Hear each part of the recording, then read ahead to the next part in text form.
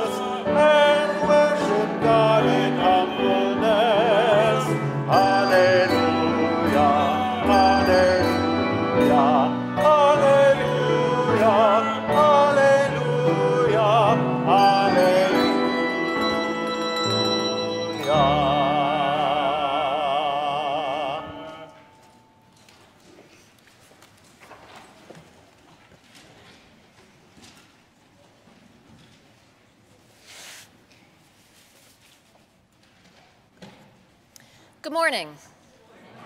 Welcome to the First Unitarian Universalist Congregation of Ann Arbor, Michigan, a liberal religious community of justice seekers in the heart of Treetown. My name is Stella Anderson. My pronouns are she, her, and I serve this congregation as the Director of Spiritual Growth and Development.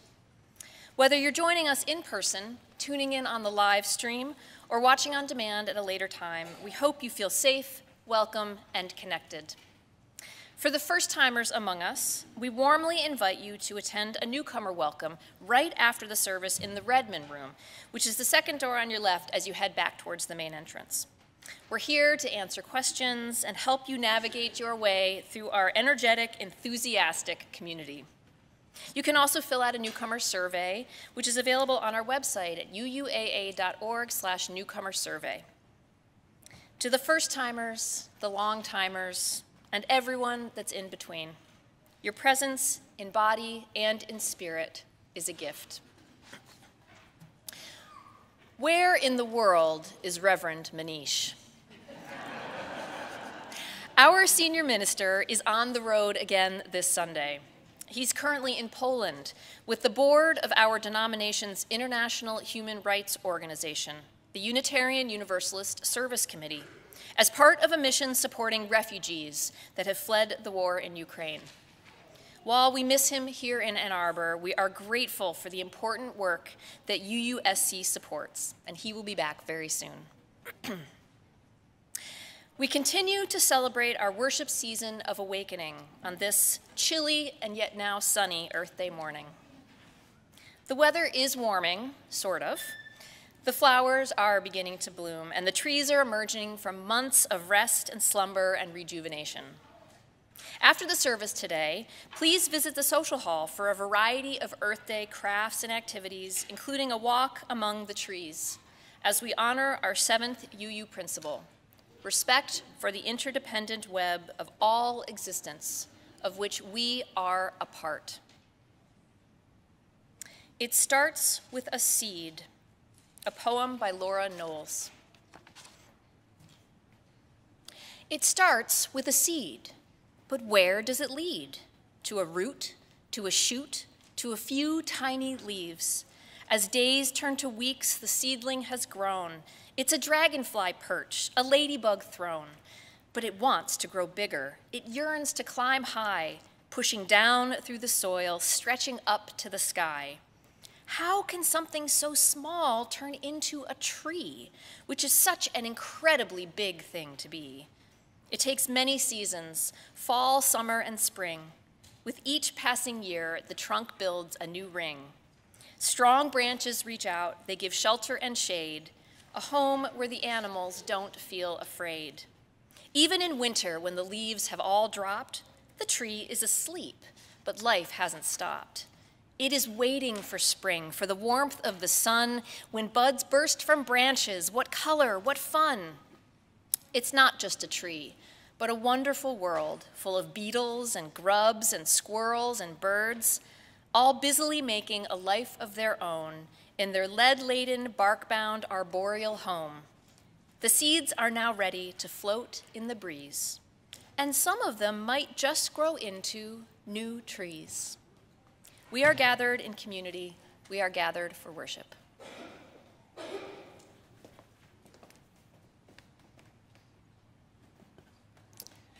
Last week, I was a guest in the class the congregation holds for those who are interested in becoming new members. Stella's call to worship reminded me of that class, or rather the people in the class. It starts with a seed, but where does it lead?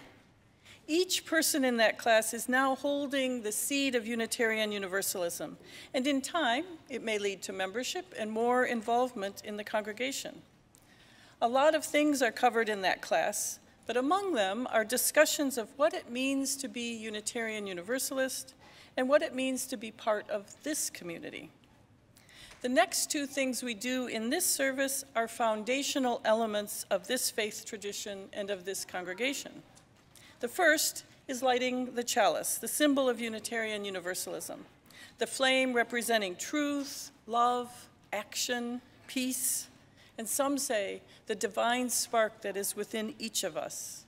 And the second thing we do is our covenant. Now, if you are watching on live stream and have a candle or a chalice nearby, I invite you to get that ready and light it along with us. And if you'd like, you can share in the chat where the chalice is lit. I'd like to ask Stella to help us light the chalice this morning in the sanctuary. And as she does, let us say together our chalice lighting words. Together, let us say, we light this chalice for the light of truth. We light this chalice for the warmth of love. We light this chalice for the energy of action. We light this chalice for the harmony of peace. Thank you. And as I mentioned, the second foundational element of Unitarian Universalism is our covenant. This is a faith that is not based on a common creed, on one single belief statement. It became very clear to those in the new member class that we are a people who hold many beliefs, or some say no belief, yet we are drawn together in a common faith tradition. Rather than a creed, we show how we are in relationship with each other and the world through the promises we make to each other, knowing that as humans, we will not always live up to our covenant. The beautiful thing is that we will begin again in love. We have faith that the seeds of love will continue to grow and flourish, so we work at it. Now, whether you are joining us for the very first time or whether you have these words memorized, all are welcome to say the words of our covenant together. Will you join me?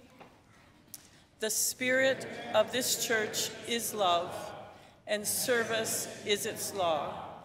This is our covenant with each other, to dwell together in peace, to search for truth in love, and to help one another.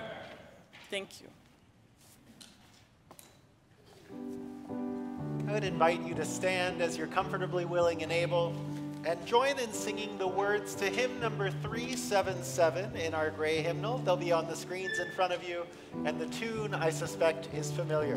Number 377, In Greening Lands, begins the song.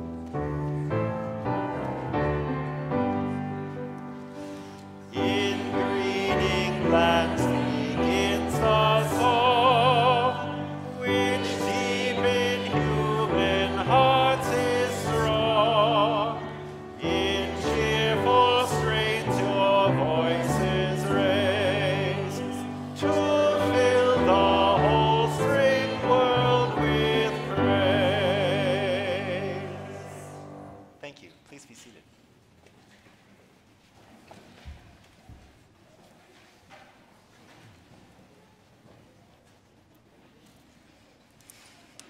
We used to have this ugly privacy fence that provided a buffer between my neighbors and their driveway and my family in our backyard.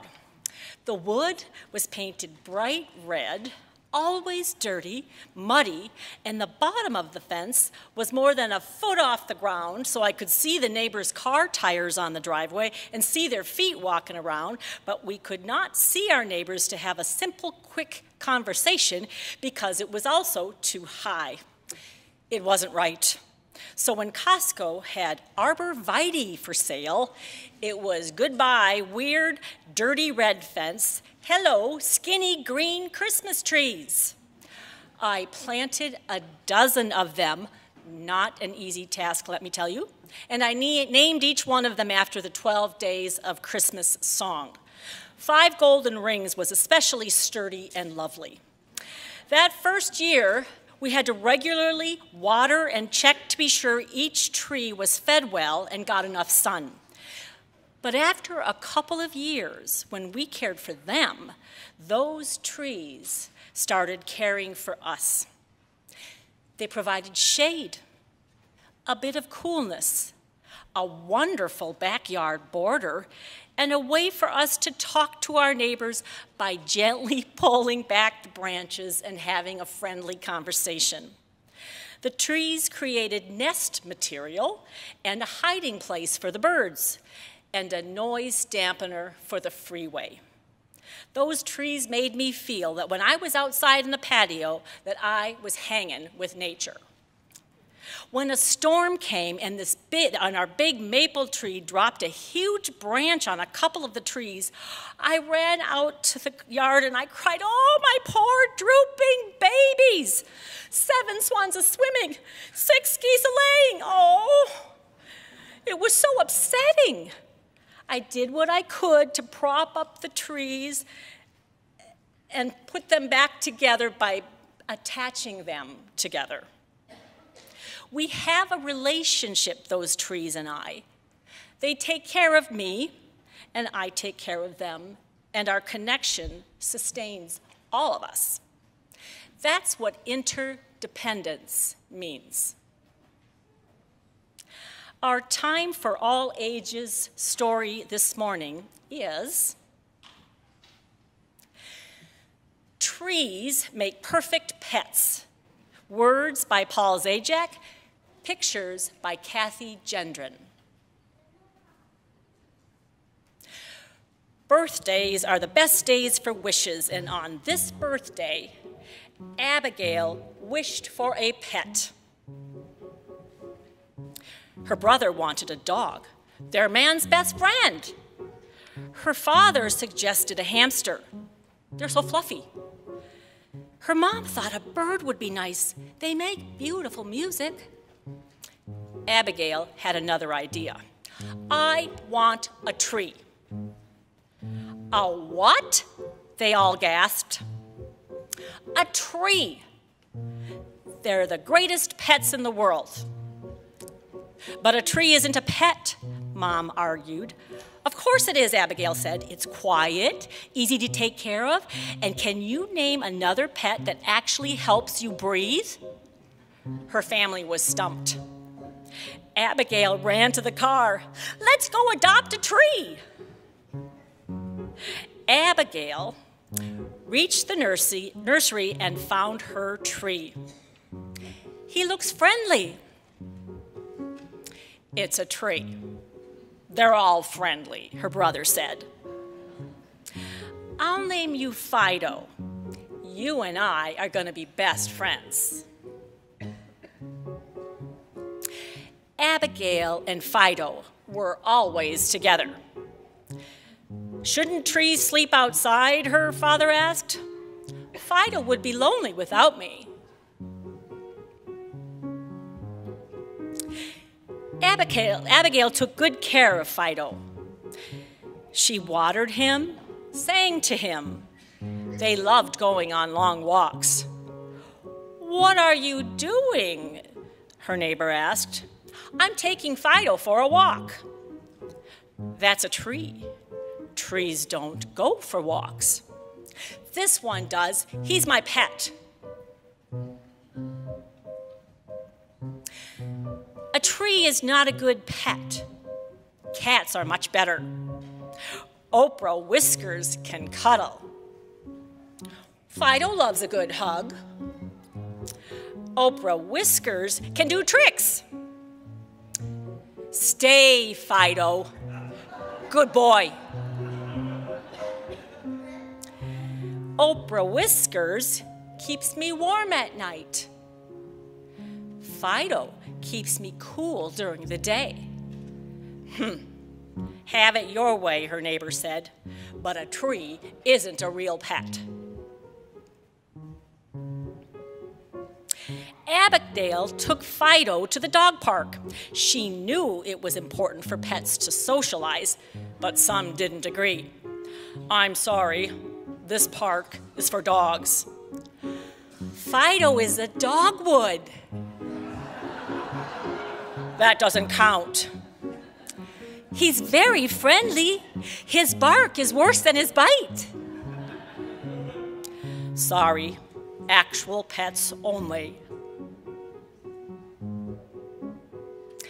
Abigail didn't care what other people thought of Fido. She didn't mind that Fido couldn't go where other pets could. She didn't mind that Fido was only good at fetching kites and didn't like to give them back. She didn't mind that he sometimes had accidents. None of that mattered because Fido was her pet. But like all pets, Fido grew. Walks became more difficult. Fido was a tight fit in her room at night, and the breakfast table became crowded. There are leaves in my cereal again. Honey, Fido's too big to live in the house. He needs a permanent home, her mom said. But Fido is my friend. Where would he live? Outside. A tree belongs in the ground, her father explained. Abigail's heart broke. Fido had grown too big for the house. Keeping him inside was not fair to him. She found a sunny spot in the yard and dug him a new home, but Abigail wasn't ready to let go. Worried that Fido felt scared and alone, Abigail kept him company under the stars. When morning came, Abigail woke up to bird singing. "Mom, Dad, come quick!" Her family rushed outside to see what the commotion was. Fido made new friends. "I guess a tree can be man's best friend," her brother said. Abigail hugged Fido. A tree is everyone's best friend.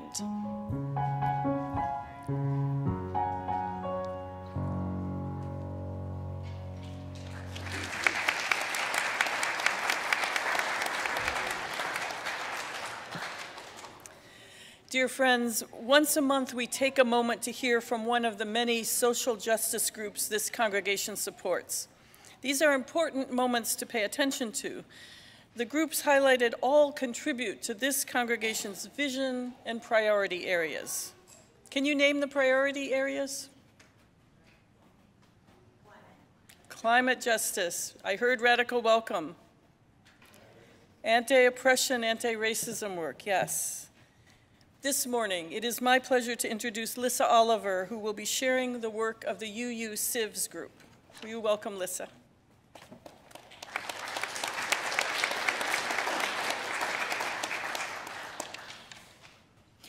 Hello, everyone.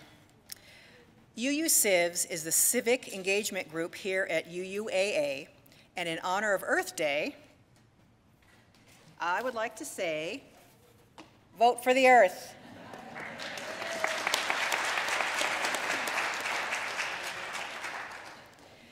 The power of voting and engaging with our elected leaders on issues we care about should never be underestimated. For example, you may remember in 2022, UU-Civs, Kaleidoscope, and Restorative Justice were in the social hall gathering signatures on several statewide petitions. And our collective work mattered. The proposals to expand voting rights and protect reproductive freedom passed. This year is another consequential election year, so if you'll indulge me, I'd like to do some early nonpartisan polling. Raise your hands if you plan to vote in August and November. All right. Who thinks they will vote in person on Election Day? Okay. Who will vote with an absentee ballot? Wow, okay. And who will vote in person early? Ooh. Unfortunately, communities of color in Michigan still face obstacles to voting. Misinformation, economic barriers, and political challenges are often designed to prevent underrepresented communities from exercising their right to vote. Partnering with community groups to help break down these barriers is at the center of UU-Civs' mission, and it's how we live our UU values of justice, equity, and generosity. We are part of the Voting Access for All Coalition, whose mission is to give a voice to those impacted by the criminal legal system. VAC is a diverse group of organizations and individuals, many of whom are formerly incarcerated. Our legal system has an unequal impact on Black communities, so this coalition is doing critical racial justice work. Education is also important, and in the next few weeks, UU-Civs is joining forces with the Michigan Unitarian Universalist Social Justice Network and the League of Women Voters of Washtenaw County to co-sponsor presentations about Michigan's expanded voting rights and the National Popular Vote Compact, which, by the way, was introduced in the State House by our very own Representative Carrie Reingens. And here at UUAA, we've joined with Restorative Justice and other community groups to sponsor a panel discussion on May 8th with the 3 candidates for Washtenaw County Sheriff. This critical position has a huge impact on equity and fairness within our county. And UU-Civs is beginning a postcard campaign that encourages voters who live in states where voting is under attack or suppressed. Details for all of these events will be in UUAA's weekly news. I'm happy to answer any questions you have, so please find me in the social hall after the service or email us at UU-Civs@UUAA.org. I encourage you all to give your civic engagement muscles a workout this year. It feels like a all hands on deck moment. Thank you.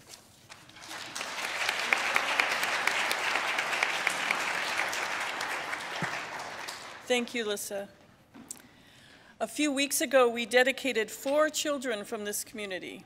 We blessed them with the elements of the earth, the water, the fire, the air, and we spoke words that reminded us of our commitment to nurture them.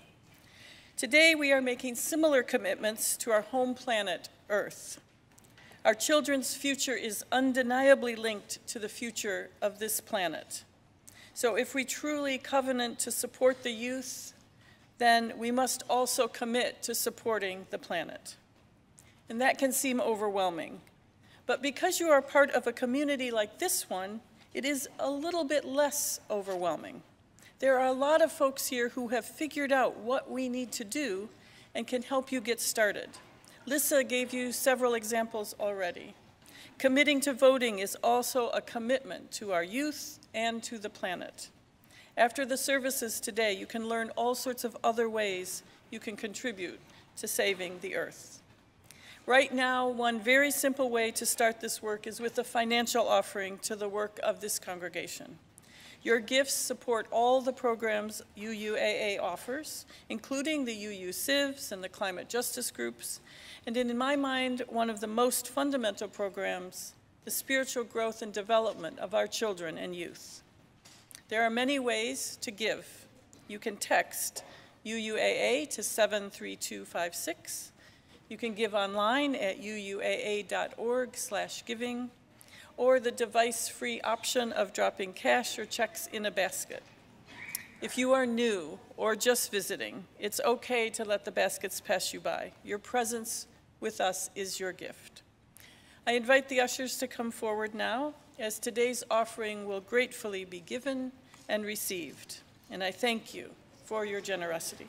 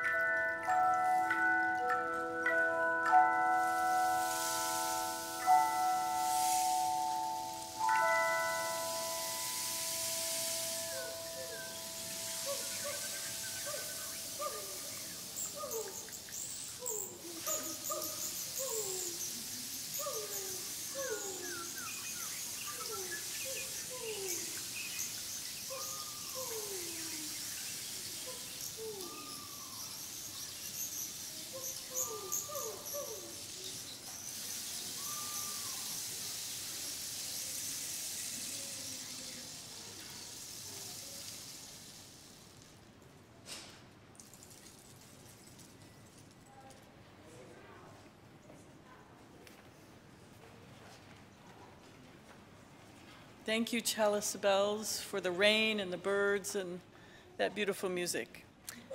As the ushers now come forward, will you rise in body or in spirit as we take this moment to recognize with gratitude what this spiritual practice of giving means? It is not something to be taken for granted. So let us speak together the words we use to dedicate our offering. To the work of this congregation, which is weaving a tapestry of love and action, we dedicate our lives and these our offerings. Thank you. Please have a seat.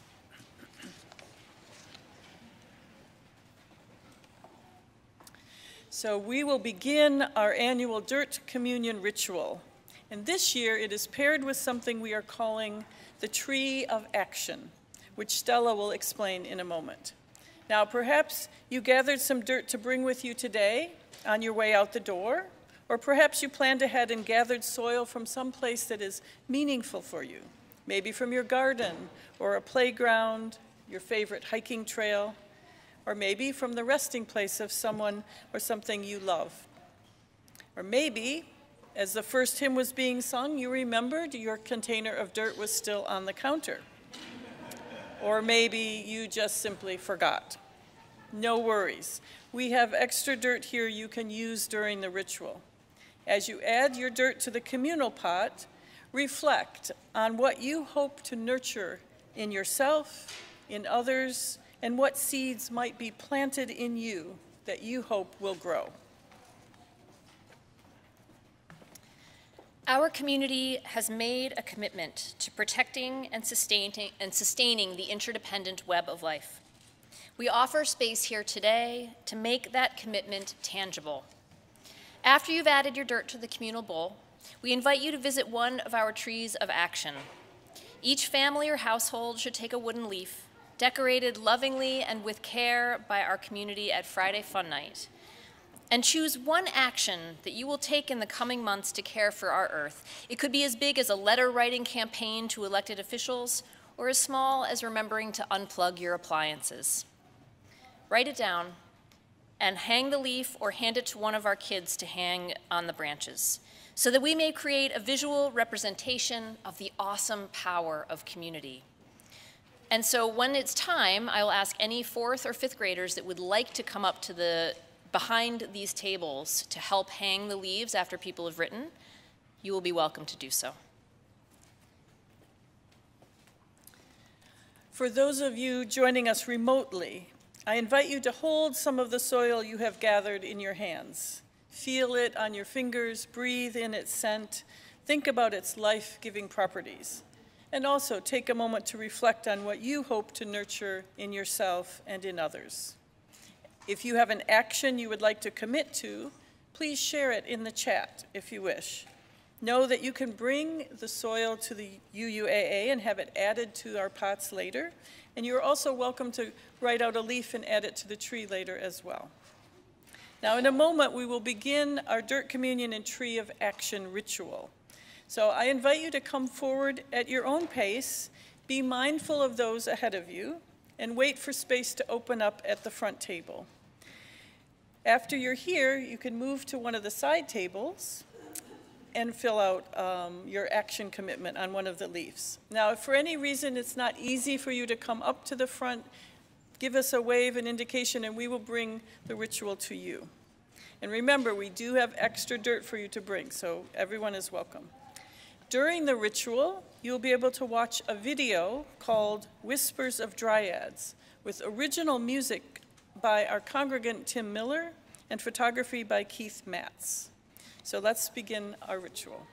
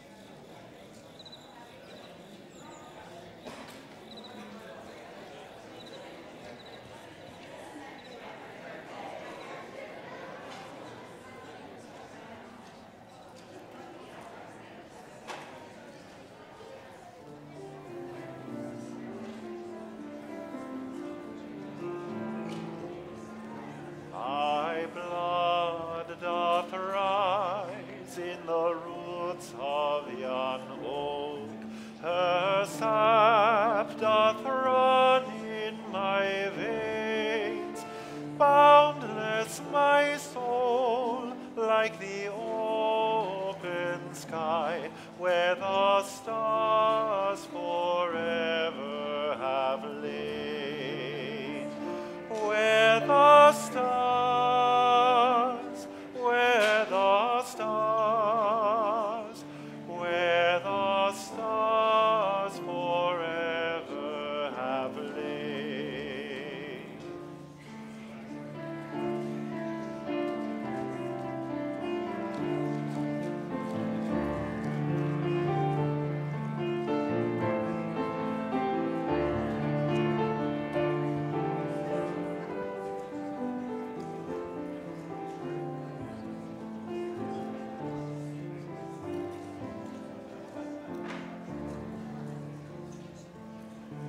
My foot carries days of the old into new. Our dreaming shows us the way. Wondrous our faith settles deep in the earth, rising green to bring a new day. Rising green, rising green, rising green to bring a new day.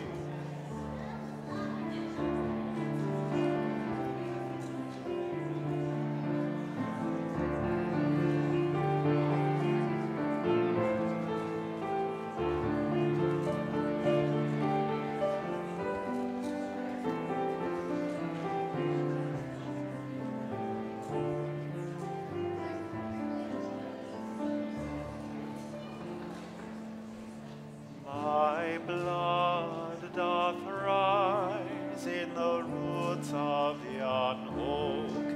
Her sap doth run in my veins. Boundless my soul, like the open sky, where the stars forever have lain. Where the stars, where the stars, where the stars forever have lain.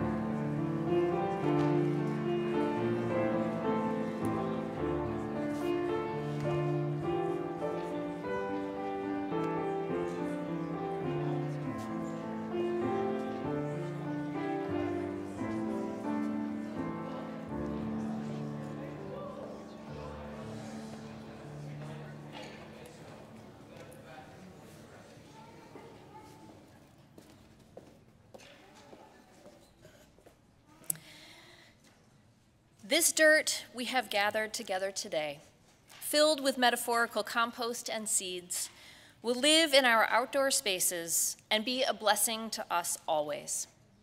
When I gesture to you like this, please join me in saying, we bless this dirt. In the knowledge that we are all of us imperfect, but come together in communities of grace, we bless this dirt. In the faith that what we compost will lead to new life and what we grow will open up new possibilities, we bless this dirt. In the belief that humans share an origin and a common destiny, we bless this dirt. In a sustaining faith in human redemption and growth, we bless this dirt. In understanding that all living creatures are connected and have a right to healthy earth, we bless this dirt. In honor of the wisdom of trees and forests, we bless this dirt.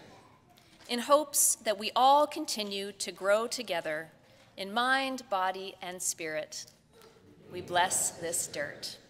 Thank you.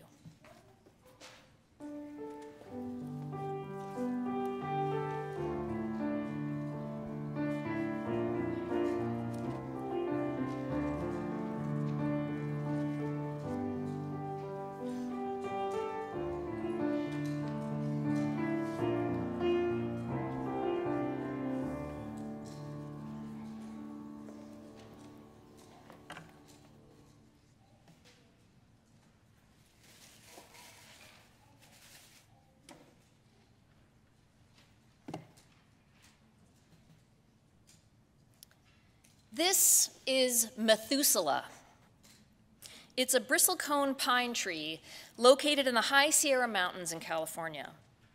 These gnarled trees grow out of limestone rock and thrive in extreme environments. Hold on, my connection was lost. There we go. With high winds, very cold temperatures, and a short growing season. Bristlecone pines only grow in remote elevated areas of Utah, California, and Nevada. Now, Methuselah's precise location is actually under lock and key by the U.S. Forest Service in order to protect it from curious, potentially destructive human visitors. Any guesses as to why that might be? What was it? That's exactly right. It is very likely the oldest tree on planet Earth. Our best dating techniques suggest that Methuselah is 4,855 years old. And yet, Methuselah isn't the oldest tree ever discovered. In 1964, a graduate student named Donald Curry was surveying a grove of whistlecone pines in Wheeler Peak, Nevada, when he stumbled upon a specimen that he suspected might rival Methuselah. Here is a picture of Curry sitting atop the tree, which was called Prometheus.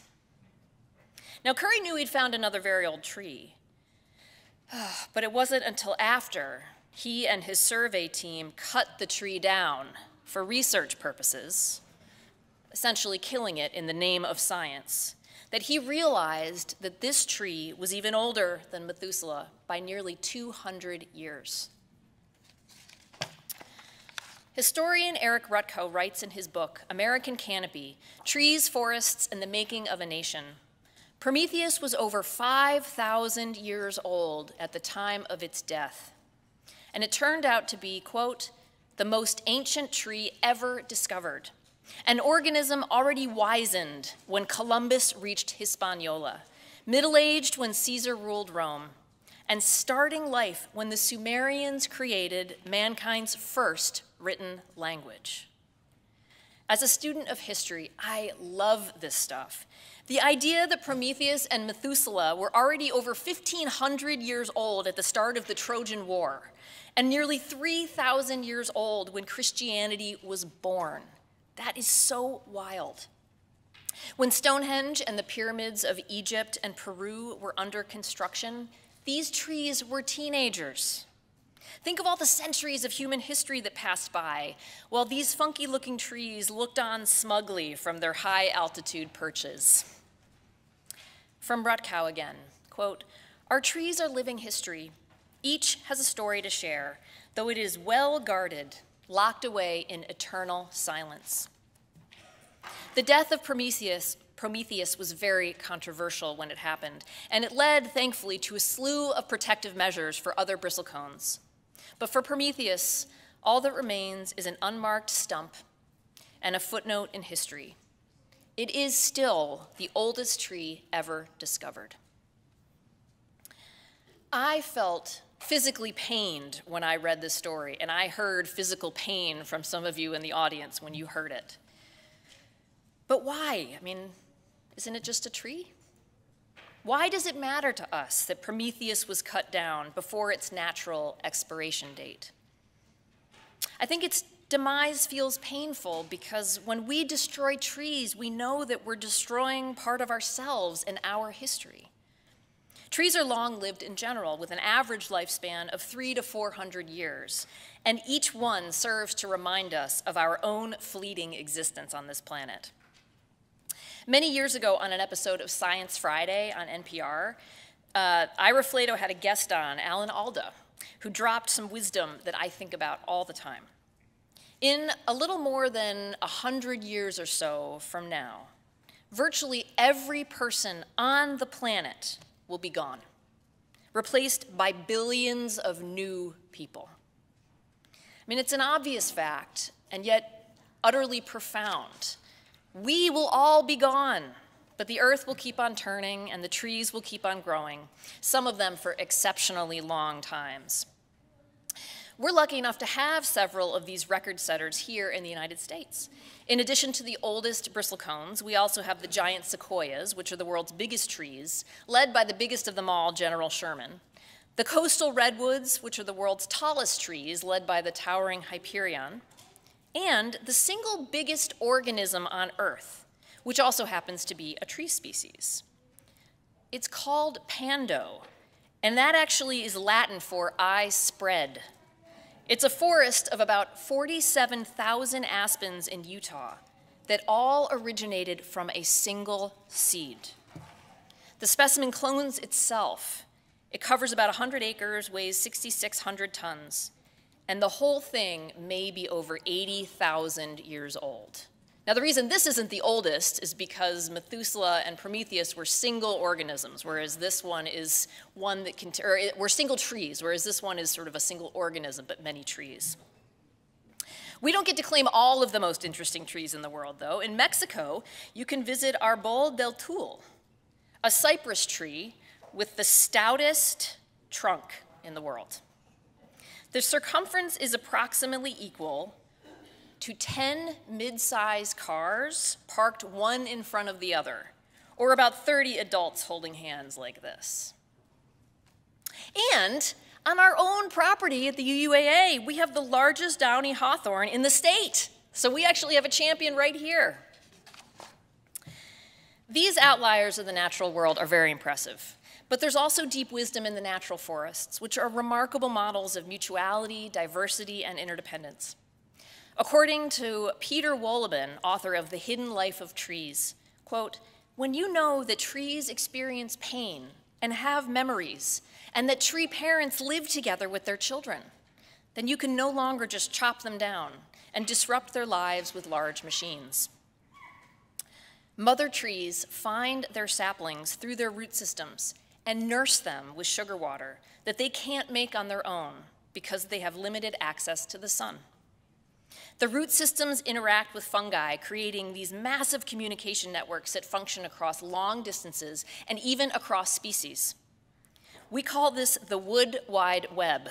That's actually what it's called. It was a phrase coined by the journal Nature. And they use this wood wide web to warn one another about predators, to share water and other resources, and to ensure that the differences between the weak and the strong trees are equalized. Growing trees can detect other growing trees, and they will limit the scale of their own crown, taking only as much sunlight as they need, no more and no less. And I'm sure many of you have seen trees growing around things, finding their way to the sun in any which way around, whether it be other sidewalks or if it's power lines. Trees can detect other things, other living creatures growing around them.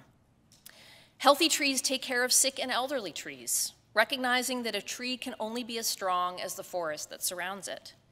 It's a bit like our social security system, created to ensure that no one individual falls through the cracks, because the whole forest loses if they do.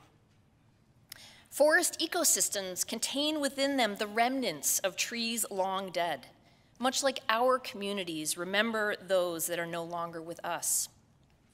And we're learning more every day about how crucial trees are to the fight against human-caused climate change. Trees have always offered a safe refuge for me, especially when I was little, a space to disappear into my imagination, to escape the pressures and anxieties of growing up. When my introverted self needed a break, I would wander into this small grove of pines, much like the ones in Laurie's yard, behind my childhood home, and find myself transported into a new world.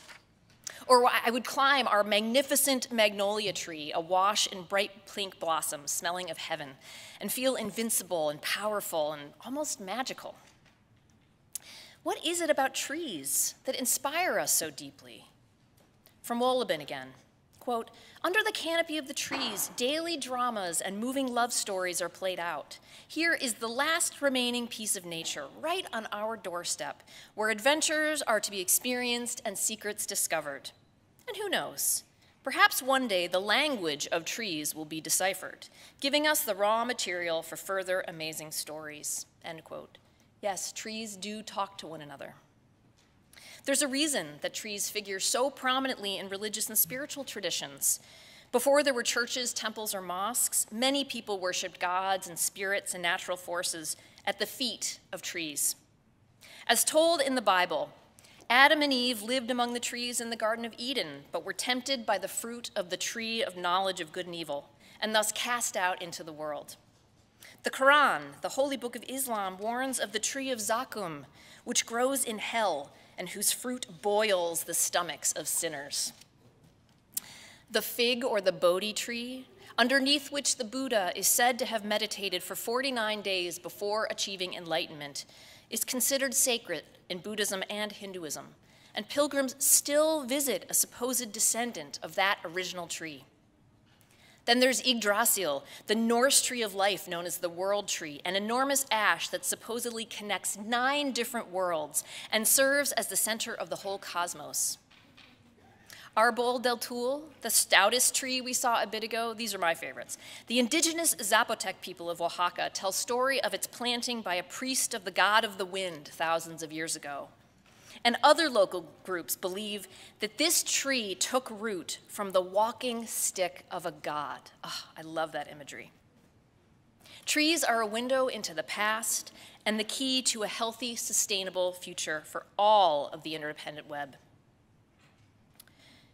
In Lahaina, on the island of Maui, there sits an historic banyan tree, a member of the fig family, the largest of its kind in the United States. Has anyone ever had the joy of visiting this tree before? The tree is 150 years old, having been planted in 1873 as an 8-foot sapling. Somewhere in a box, I have pictures of me sitting under this tree when I was a child. Last summer, as we know, Maui, particularly Lahaina, was decimated by wildfire, and the banyan tree was not spared. Here's a before and after aerial shot. It was feared that the tree wouldn't make it. But now, I'm delighted to report that many months later, there is new life growing among the ashes. Like a phoenix, the banyan tree is making a comeback, thanks to the diligent work of botanists and conservationists. Here's what it looks like today. Trees and forests everywhere are suffering the effects of climate change. General Sherman, Hyperion, Arbol del Tul, Pando, and Methuselah are all in danger. And consider how catastrophic the loss of these trees would be. I want my children and grandchildren to see these remarkable trees continue to thrive long after I'm gone and long after they're gone. We live in an increasingly isolated digital world, and trees offer us a different path. I return again to Eric Rutkow. Daily life seems alarmingly virtual. Trees provide the antidote. The smell of pine needles, the crunch of autumn leaves, the roughness of bark are all reminders that we are a part of nature. Tree hugging, in its most literal sense, offers a reconnection with the physical world, the world of our forefathers. The forests and trees are a sanctuary for the spirit. To enter them is to seek renewal. May it be so.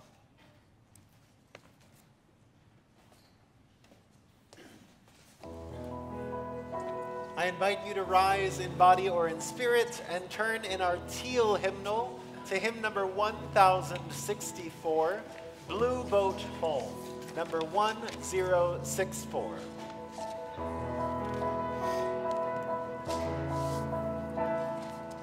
Oh, below me I feel no motion, standing on these mountains and plains, far away from the rolling ocean. Still my dry land heart can say, I've been sailing all my life now, never harbor or port have I known. The wide universe is the ocean I travel, and the earth is my blue boat home.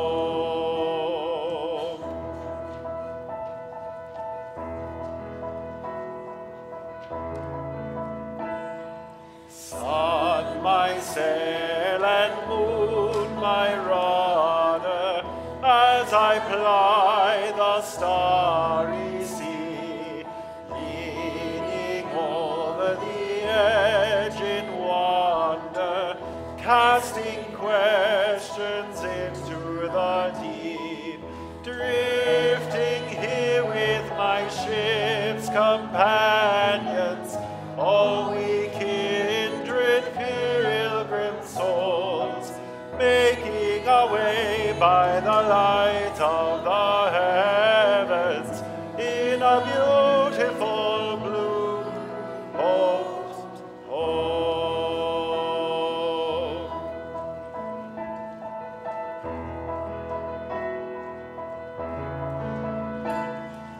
I give thanks to the waves upholding me, hail the great winds urging me on, greet the infinite sea before me, sing the sky my sailor's song. I was born upon the fathoms, never harbor or port have I known. The wide universe is the ocean I travel, and the earth is my blue boat home.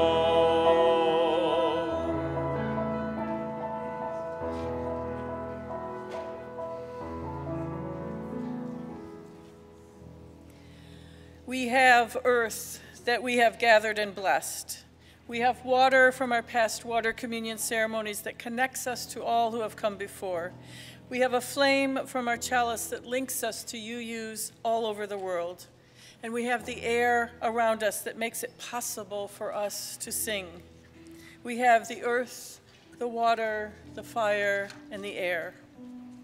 After the words of benediction, we will carry these elements outside, just behind the social hall, for a short ceremony to bless the ancestors' grove of trees. A year ago, we prepared for their planting, and today we celebrate their presence and growth. Dusty will lead us in the singing, and all are welcome to follow him outside. If you choose to stay inside, that is fine. It is kind of chilly out, but you can check everything that is happening in the social hall. That will continue on till about 2 o'clock this afternoon. Now, before we extinguish the chalice, I will transfer the flame from this to a small lantern. And some of you may recall that's the way we brought the chalice flame to this building from our old building.